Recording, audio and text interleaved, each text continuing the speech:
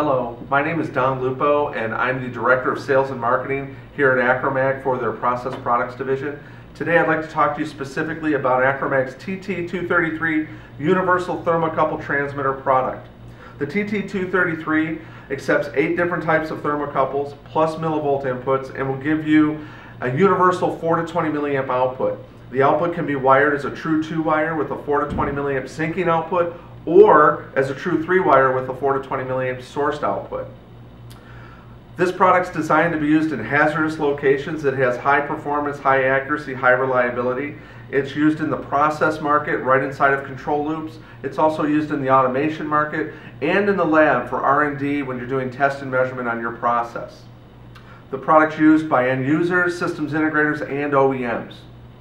Today I've got a very simple demo. It's to show you how easy it is to configure the unit with your USB software running on your Windows-based PC.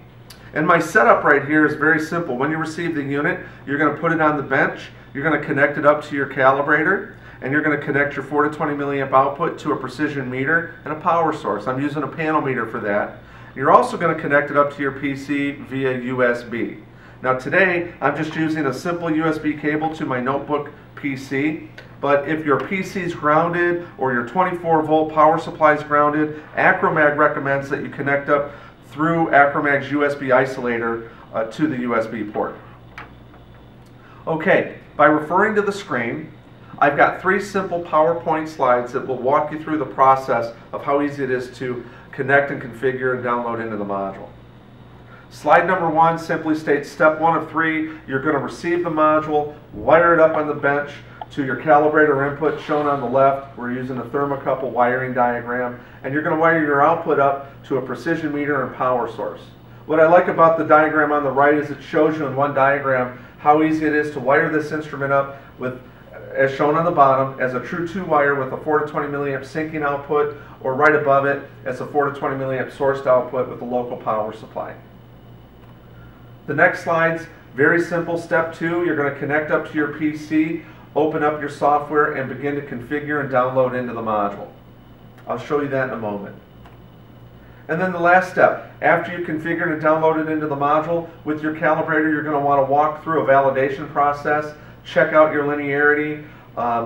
With your calibrator, walk through 0, 25, 50, 75, and 100% of range, and make sure you're getting 4, 8, 12, 16, and 20 milliamps out within rated accuracy. Okay, so that's very easy. My next step here is to open up the software and show you how easy it is to actually walk through and download in. Let's see. So I'm going to click on the Acromag TT233 configuration icon. One window pops up. In the upper left-hand corner, I'm going to click Open. And way down at the bottom it says, no error encountered while reading configuration. That's good. Back up at the top, it'll say the product name. It'll give you model number and serial number. Acromag is the manufacturer, and again it reiterates the serial number at the top. Next, I'm going to click Get Config from the unit. And by reading down below, you can see what's inside of my demo right now is a Type J thermocouple range, upscale brake, high filtering, cold junction compensation on, and the range is -210 to 760 degrees C input, 4 to 20 milliamp output. For my demo, I'm going to leave Type J range, but I'm going to click on the pull down to show you all the ranges this model supports. For brake control, I'm going to leave it as up, but I could just as easily select down. Filtering. You've got 4 options on filtering. There's no filtering, low, medium, and high. If I leave the filter control on none, or no filtering, my response time of the unit will be about 100 milliseconds. If I select high, my response time on the unit will be about 1 second. I'm going to leave it as high for now. Cold junction compensation should always be on for thermocouple transmitter applications. If you have millivolts, cold junction compensation should be off. And for my demo, I'm going to scale the Type J transmitter for 0 to 200 degrees C. So my 0 input that now says -210, I'm going to put in 0 degrees C and tab out of it. That should equal 4 milliamps out. And for my full scale, I'm going to put in 200 degrees C and tab out. Now I can also program this in degrees F if you're more comfortable with that. That's what I want inside the unit, 0 to 200 degrees C. I'm going to click Send Configuration to the unit. At the bottom it says No Error Encountered. I'm going to hit Start Polling. And up at the top, I can compare the polling reading on the software to my meter. Now, I'm not going to go back to my meter yet. I want to talk to you about what's left on this software page. Below the test input is our calibration input parameters. These parameters allow you at your site to precisely calibrate the unit with your instrumentation. This is a highly accurate, highly stable unit. You should really not need to use calibration parameters unless you're trying to get more accuracy out of the unit or over a long period of time you've noticed some drift. Calibrating the unit, though, it's very easy. I'm not going to go through it today, but you're going to precisely calibrate your input with your calibrator. Then you're going to calibrate the output with a known precision meter, and you're also going to be able to calibrate the temperature reference sensor. If you think you did something wrong during calibration or configuration, there's a button to restore factory calibration. There's a button down below to reset this, just like you would cycle power. And there's even a button at the very bottom that says Return to Out-of-Box Condition. This is kind of a sanitization procedure.